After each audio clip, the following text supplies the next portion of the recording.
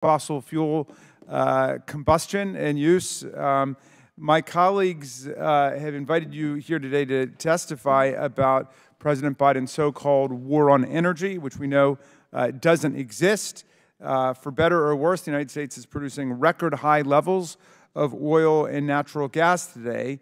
It's never been so high, so our colleagues can breathe easy if that is their principal interest. At the same time, President Biden and the Department of Energy, in partnership with Democrats in Congress, are making historic and necessary investments in clean energy technology. Climate change is the defining crisis of our time, and we know that burning fossil fuels is by far the leading factor in contributing to climate change, a fact that fossil fuel companies knew about decades ago but suppressed. Our recent joint staff report with the Senate Budget Committee showed the evolution of big oil's efforts to deceive the American public from outright denial of the facts that they understood in the 1960s and 70s, and then more up-to-date, subtle propaganda and disinformation efforts today to try to lead us away from the solutions that we need.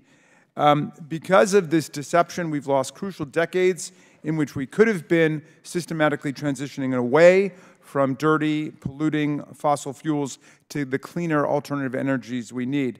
Now we are forced to take much more dramatic actions to transition to clean energy as quickly as possible. With every passing day, the consequences of climate change grow in intensity.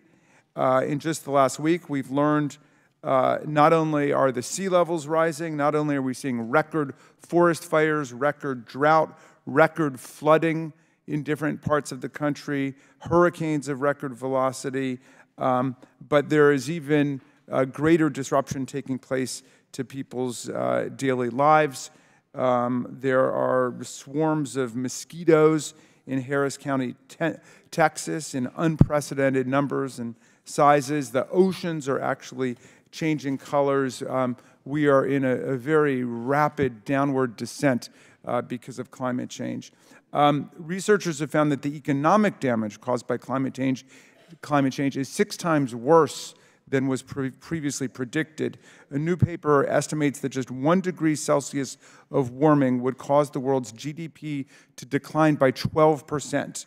We already hit more than 1 degree Celsius of warming since pre-industrial times and are currently on track to hit 3 degrees Celsius of warming by the end of the century. We must break free from the carbon trap, which will require significant effort and investment into the clean energy transition.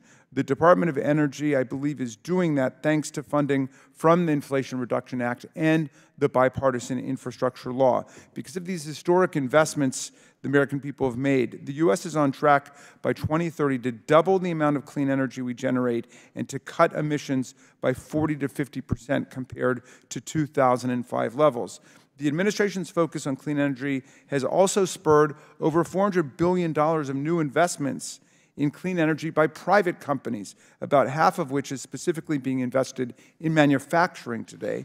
The U.S. economy has added 800,000 manufacturing jobs since the start of this administration, and the Inflation Reduction Act is anticipated to create more than 1.5 million jobs over the next decade. We have not had an unemployment rate this low in more than 50 years, and the clean energy economy plays a very important role in this economic renaissance. Unlike my colleagues across the aisle who want to promote falsehoods about this imaginary war on energy, Democrats recognize that the transition to clean energy is not just good for our climate and good for our planet, but also good for our economy and good for our communities. Every single one of our districts is profiting right now from the benefits of projects funded by the Inflation Reduction Act and the bipartisan infrastructure legislation. In fact, a company in Hopkinsville, Kentucky, in the Good Chairman's District, is receiving $480 million in bipartisan infrastructure law funding for sustainable battery manufacturing. Another company in Calvert City, Kentucky, also in the Chairman's District, which I use by way of illustration, is receiving up to $35 million in federal cost share under the Inflation Reduction Act to electrify and decarbonize its heating process. This is taking place all over America today. This is happening now. These types of investments are significant and historic. They're exactly what we need to move away from the dangerous dependence on fossil fuels.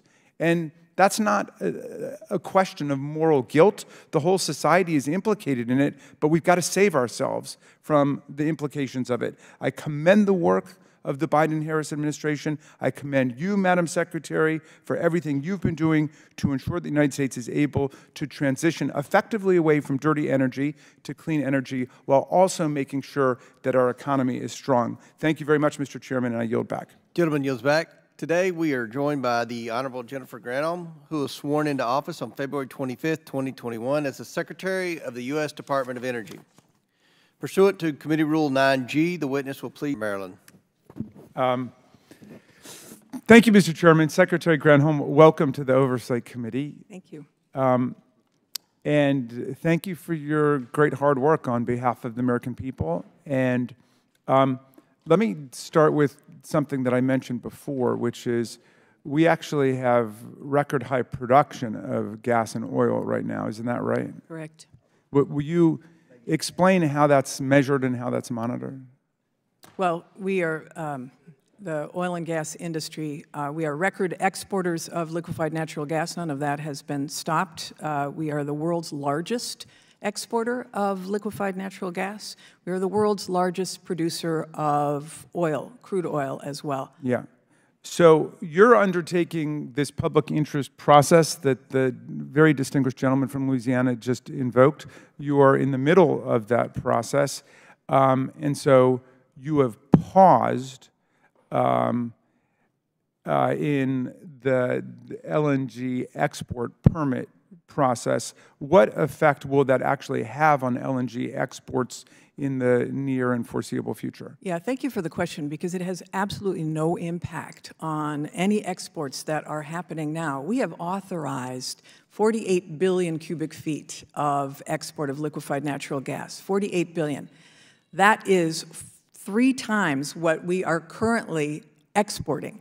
We are the largest exporter at 14 billion cubic feet. And in addition to that, we have authorized another 22 that are under construction, 22 billion that are currently under construction. The bottom line is so much has happened in terms of exports of liquefied natural gas since the last assessment was done.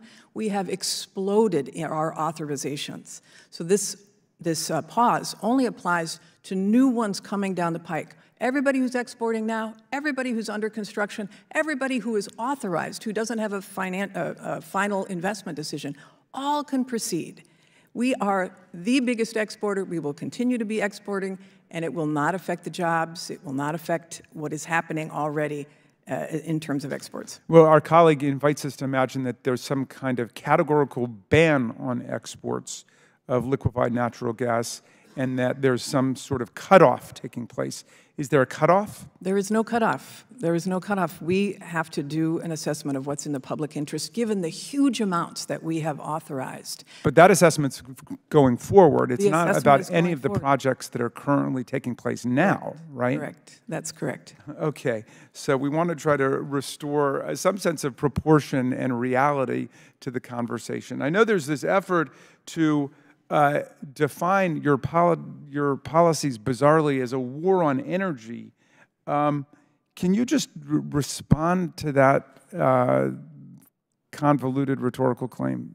Well, I think that the United States right now would be considered energy dominant. We are #1 in oil and gas. We are #1 in exports, and we are aggressively seeking to be larger in our deployment of renewable energy as well, which is what Congress has given us the authority to do.